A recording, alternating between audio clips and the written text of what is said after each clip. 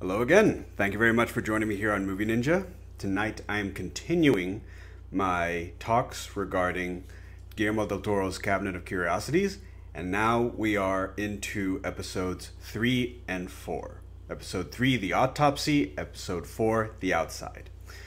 I'm now beginning to see a particular theme with this, and I think that it's something worth considering for even the first two, is that each of these, 8 episodes, are sequenced, at least from this stand, from 3 and 4, they are sequenced in a kind of pairing.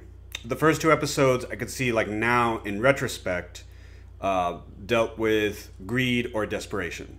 That being said, the feelings, for the most part, still hold up, fairly well. So 3 and 4.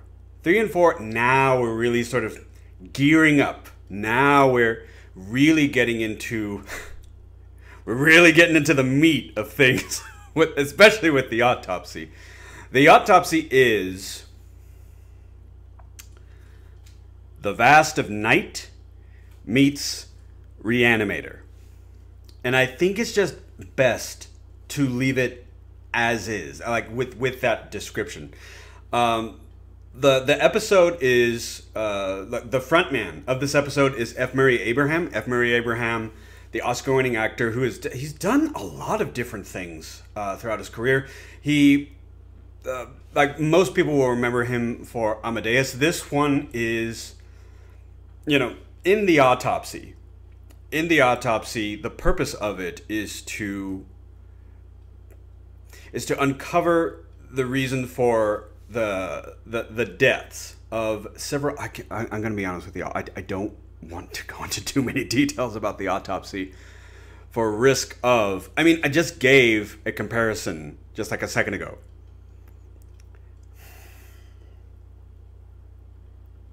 Autopsies in general, the purpose is to give details that the deceased can only provide. Now, they give us details about how they live their lives. They give us details about, in the case of, let's say, untimely demise, they give us details about how they died, of course, but how they came to their demise, how they were murdered, As someone who grew up with his dad watching forensics files and true crime, this was an episode that actually did kind of hit home a little bit. It's sort of okay, because the investigation of the dead is something that is taken very seriously because of what is possibly revealed, was someone poisoned? Were they beaten? What type of heinous instruments were used to bring about their death? And when it comes to criminal autopsy, that is the beginning and the end of it. That is the goal, is to discover how the victim became a victim, unfortunately.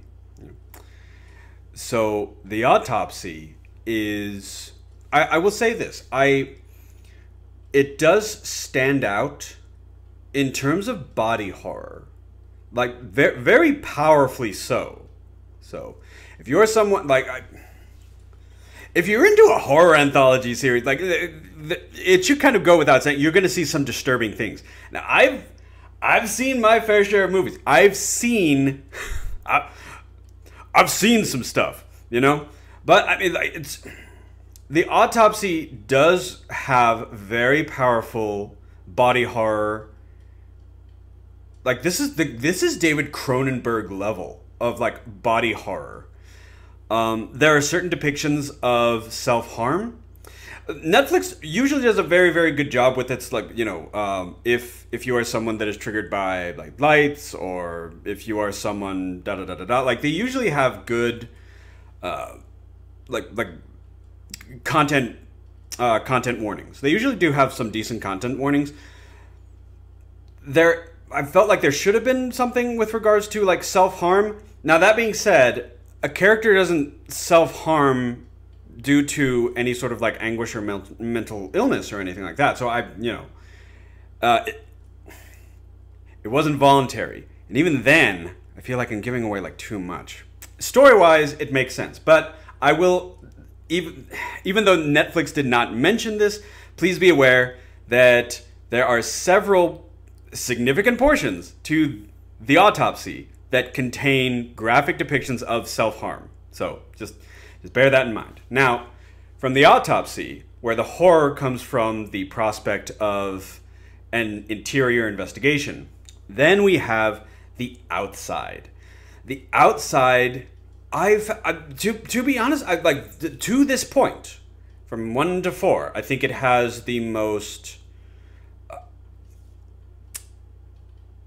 I think it has the greatest prospect of a non-supernatural horror, like, occurring. So what it is that this woman, she lives what some people might call, she lives an ordinary life, and she doesn't like that. She wishes she could be like this in-group of ladies that work at her job. She works at a bank, and these ladies, they're very tightly knit. That being said, the group, like her coworkers that she idolizes, are incredibly vile. To be honest, like we all have those like troublesome coworkers, you know. And sometimes you're lucky. Sometimes they like come and go, and no longer pollute your workspace, thankfully. But then again, sometimes, I mean, they're just kind of installed there for years and years, and there's absolutely nothing. I think I don't quite know when the outside is set. It's kind of suggested I don't know, because they have cell phones and they have flat screen TVs, but fashion-wise, it's the 1980s. It's weird. Like, so it's kind of like an alternate reality where the fashions of the 1980s just never left, but technology kept moving on. I don't know. Anyways, like, aside from that, I apologize. So aside from that, like, even though she sees that this group of women are incredibly toxic, I mean, they carry on conversation, like, they work at a bank and they work behind sort of like the plexiglass screens that, you know, like, if you go to a bank, it's probably very, very difficult for any of the patrons to hear what's going on behind the plexiglass. You know, sometimes they have to be buzzed, or sometimes, you know, they just have to speak at just, you know, a certain vocal register range to where just people can't hear them. It's almost soundproof, almost. And these ladies, like I said, they are incredibly corrosive. They talk about everyone's business in really lewd, graphic, intimate detail. You know, and it's just heinous. It's terrible. They're all so vapid and shallow and materialistic, and our main character wants to be one of them. Like, there are some people that they would just love anything to be in the in crowd, you know, to have that companionship, to have that, in this case, you know, for her to want to fit in with these women, she wants that sorority. She wants to be worthy of being their friends. And the purpose of that episode in particular, The Outside, is the extraordinary lengths that she is willing to go to, even to the point of destroying herself to fit in. I think it's something that you usually only see in, like, you know, and there have been stories like this. You usually only see, like, now, sort of like popularly, with like, oh, this is a mindset that only belongs to like adolescents or like teenagers or something like that. But like, no, I think they actually did a really good job of highlighting, because I think the main character is at a point of a midlife crisis. And, you know, she feels stagnant. She feels like her life hasn't amounted to much, and she doesn't amount to much. And so that's why she's willing to go to such drastic measures This is my theory, and I think that this theory doesn't include any spoilers, so that's why I'm sharing it. I think the events as depicted in the outside are depictions of a psychotic break.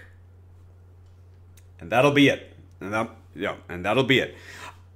Episodes 3 and 4 are really sort of like showing like the power that these types of like stories that can have, and they're very, very, very satisfying. I will say this, like, if you go into it after watching only episodes 1 and 2, and you think to yourself, well, only half of these are going to be like entertaining. No, I guarantee you, like the autopsy and the outside will solidify the quality, you know, for the viewer. Like, okay, now I know what to expect. Okay, and now I know what to expect, and I like it. So there you have it. That's my sort of like summary. So episodes 3 and 4. It's hard. Once again, it's hard to sort of like compare everything as of like right now, as of only being at the midpoint. But still, I will say that it is very, very satisfactory as things are right now. And so, like I said, I will leave it at that for now. Have you seen Guillermo del Toro's Cabinet of Curiosities? What is your, like, from episodes 1 to 4? Because if someone has seen ahead, you know, like, don't spoil anything for anybody. But from episodes 1 to 4, what are your thoughts? You know, let me know in the comments section. Thank you very much for joining me here on Movie Ninja, and I hope you have a great rest of your day.